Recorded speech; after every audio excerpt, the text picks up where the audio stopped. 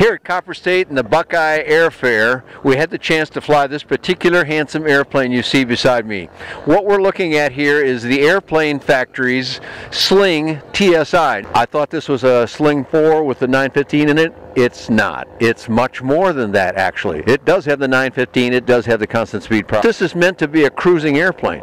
It has the potential to speed along quite well. Looking at the numbers for the airplane here, you're going to see, north of 120 knots on this airplane. In fact, we saw considerably higher than that. We saw, even at fairly low altitudes of about 3,500 feet, and we went up to about 7,500 feet. And at that time, you're going to see numbers that run up to past 130 knots. VNE is 145 knots, so clearly you don't want to exceed that number. But at altitude, and remember, you've got a turbocharged engine, you've got a constant speed prop, so you can go higher up in the airplane at altitude and can get a higher true airspeed. In fact, they had pictures of their flight out here from the west coast to here near the Phoenix area, and they were seeing at one point 180 knots of ground speed. Now they had a tailwind as well, so that's part of the factor, but they saw some pretty breathtaking numbers with this, and my experience with it is, yes, this airplane will run probably consistently all day at, I don't know, 130, 135 knots. Doesn't sound too out of range at all. So very impressive, but it also climbs very enthusiastically with all this in it. They had 4 people on board, all normal sized, good sized people, not real big people, but 4 of them, plus something like a 50 or 75 pound bag of tools that they had, and lots of fuel. The airplane holds 65 gallons of fuel, so there's 300 and some pounds. They had all that stuff in here, and he said, boy, the thing just took off and climbed out like crazy. No surprise. That was my experience too.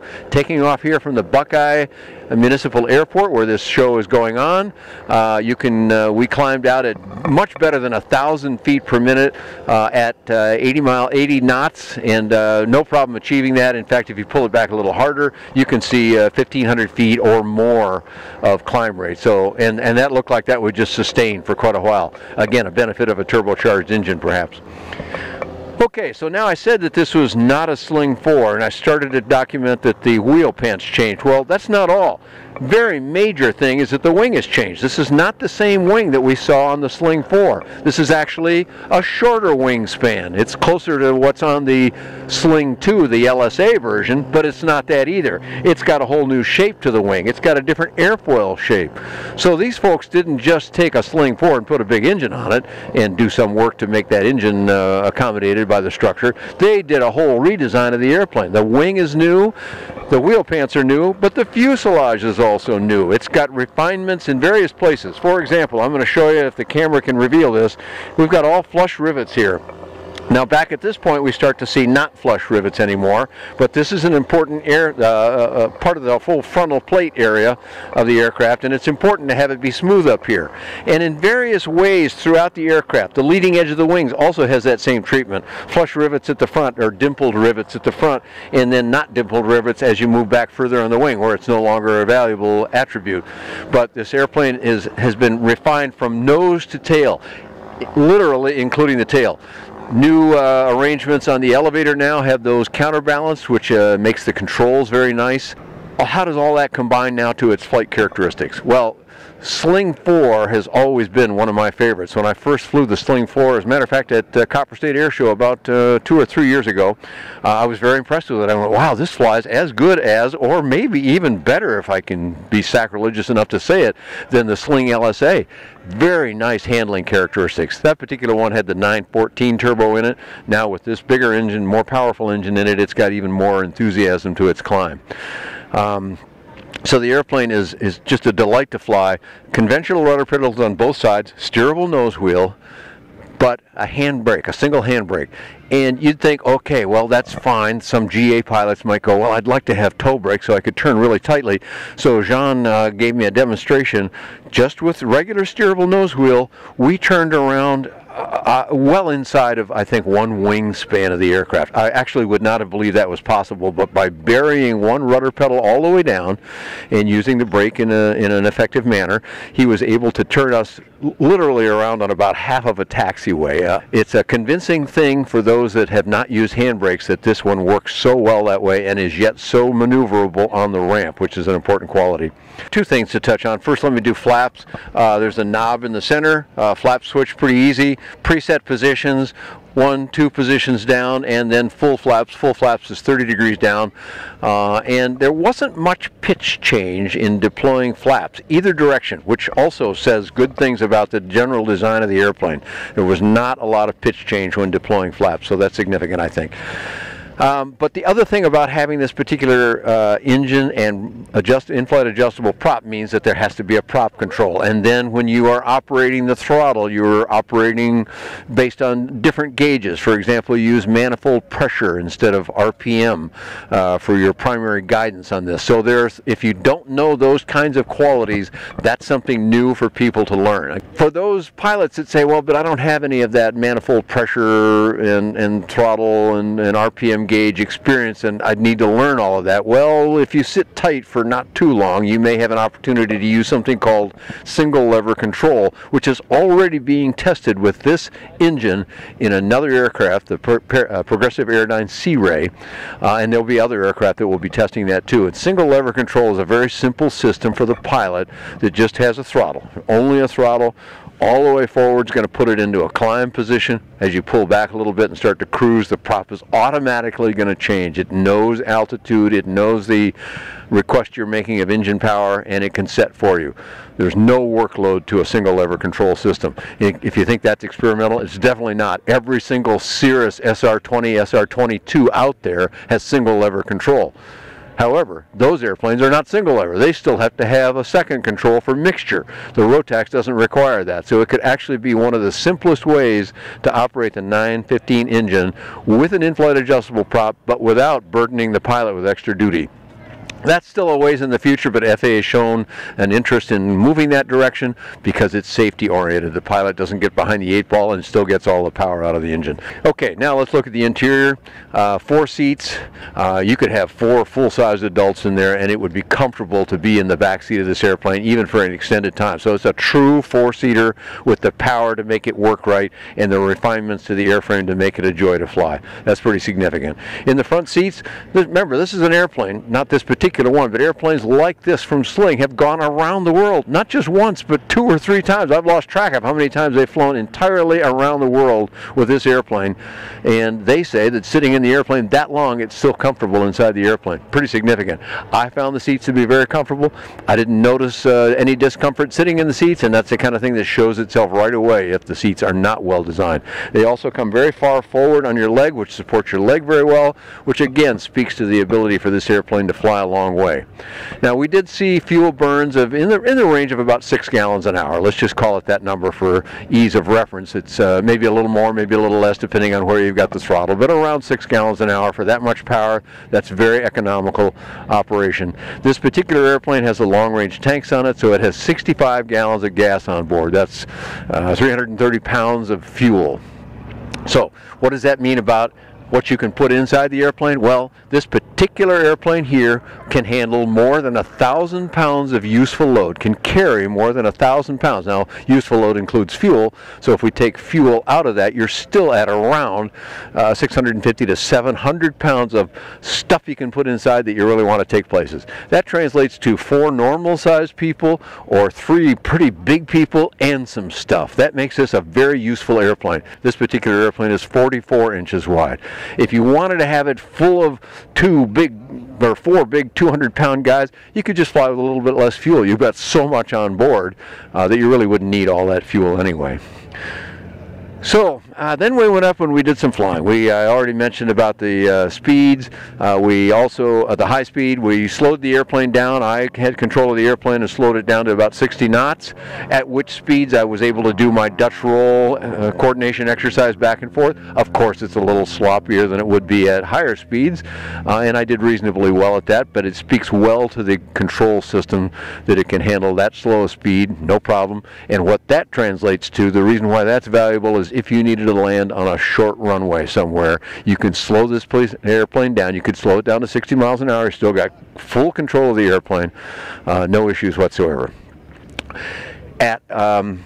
We also did an entire range of stalls. We did departure stalls, we did approach stalls, flaps, no flaps, and accelerated stalls, meaning stalls in turns. In every case, the stall recovery was very benign. On a couple of them, we did have the right wing dip a little bit more than the left wing. The left wing typically did not dip at all, so there was a slight tendency that way, but it was easily recovered from. In no case did I use any additional power to recover from stalls. I just lowered the nose a little bit and we're back flying again in an instant. And speaking of that, I have to say this because it caught my attention right now. When you add the power to this thing and you start taking off, Jean said, okay, well, just climb out at 80 knots. That'll be a nice brisk climb rate. And I glanced down at the airspeed indicator and it's whizzing past 80 going up toward 95 just on takeoff, which speaks to the amount of power available from this 915 engine. Okay, so then the stall regimen I did, even in turning stalls, significantly steep angles we used, more than 25 degrees of deck angle up. That's quite steep. You're looking at sky out the front window, and no issues with any of the recoveries. In no time did we use any power at all to recover. We did full flaps and no flaps, and they both resulted in the same thing, albeit at somewhat different speeds. But then we also did in the turns, when turning to the left with the right wing banked up high, basically the airplane just went to level at stall. When we did them to the right, it did start to steepen up a little bit to the right, but it was easy to recover from that. So if I'm going to now try and find just a few things to pick about, and it's not easy because this is clearly a well-designed airplane. Remember, this company has been around for a little while now. They've got about 500 airplanes flying around the world now. The company is adding more aircraft all the time, building somewhere 4 to more than 4 airplanes per month. So they're putting out some product from the factory. They're obviously having a good successful run with this series of Sling airplanes. A few things to pick about though. One is you see the doors sitting up there. Now the doors have been redesigned as well. It's another thing that changed about them. They took away a little bit of the glass that had been in the top. That door was almost all glass to begin with. Now it's a little less. I actually like that because it gives you a little sun shelter in real hot conditions. And if you move your head to the right, I was on the right seat. If you move your head to the right, I could look up almost straight up ahead. So it still had good upward visibility, but gave you a little sun shelter. However, there's no handle to pull that thing down. It's a little hard to get at it to pull it down, and they are going to change that. They are also going to add a bracket right about here where my hand is. I can feel a little indentation in the mold of the fiberglass here, that where they will put another bracket so that you can have the canopy held slightly open during taxi. We didn't need that here. It was cool here. We wanted the doors closed all the way, but on a real hot day you'd want some ventilation, and that's going to give it to you. So now I'm sitting on the wing so I can peer inside the aircraft and look at the instrumentation. Now this particular one is loaded up.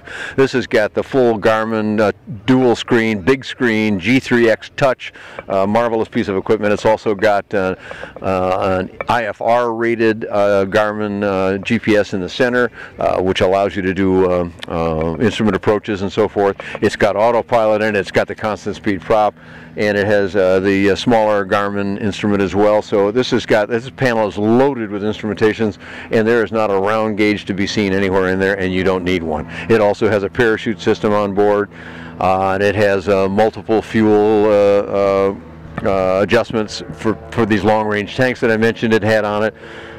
So lots of stuff going on in the panel. That makes this airplane more expensive. This particular airplane loaded up with everything in the world on it. It's more than $200,000. However, the starting price on the aircraft is only about $135,000. I say only because for a 4-seater, that's a pretty good value. And you're looking at a build time of, around 1,200 hours, I understand. Of course, that varies widely by individual. Okay, so behind the seats, first of all, the rear seat is the back of the seat is a single unit, and it can fold forward. And then there is space on the pilot's, on the left side of the aircraft. There's a pretty generous amount of baggage area, which structurally can hold 70 pounds. Of course, that depends on how much fuel you're carrying and where it's located and so forth. But it's capable structurally of holding 70 pounds. And there is an extension to that goes back into the tail section further, originally done for a fellow that wanted to carry surfboards in his Sling 4 TSi or Sling TSi.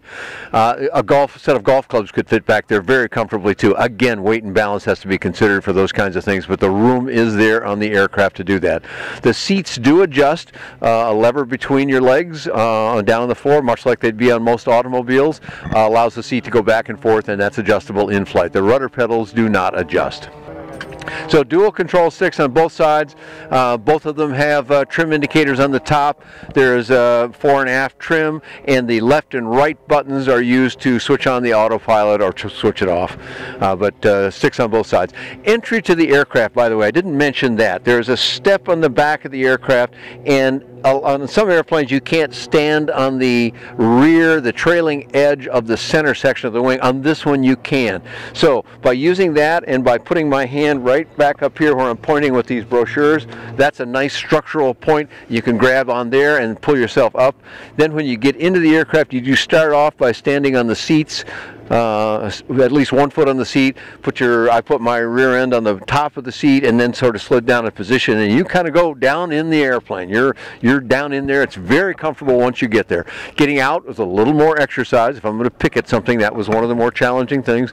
People that aren't quite as flexible as they used to be might find a little bit of challenge to get in and out of this, but that's pretty much true of many low wings as well, actually. So that is a quality of the airplane. Once seated in the airplane, however, visibility is actually quite good. It may look like there's not a lot of a window area there, but there is really quite a lot. Now, of course, you can't see aft very well, but you can see either side. You can see down in front of the wing in flight, and during taxi, we didn't experience any problem at all. Of course, it's a tricycle gear aircraft, so you're not having to look over the nose, but visibility not an issue whatsoever.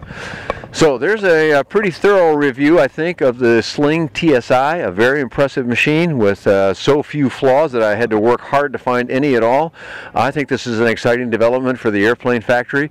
TheAirplaneFactory.com is a gentleman named Matt Lichnayski, who has come here from South Africa and been in the U.S. now for many years, runs out of the West Coast at the Torrance, California airport. That's just a little bit south of Los Angeles.